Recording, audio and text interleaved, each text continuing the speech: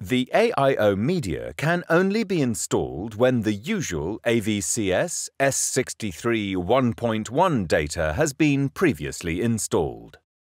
After having previously installed the permit for the AIO cell GB800001, the AIO Media now needs to be installed. Start by inserting the latest AIO CD into the appropriate drive.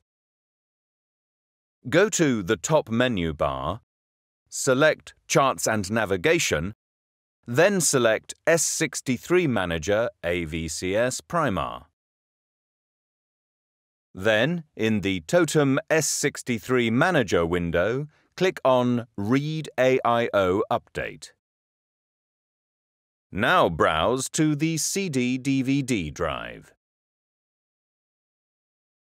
Navigate to the ENC_root folder and double-click on it.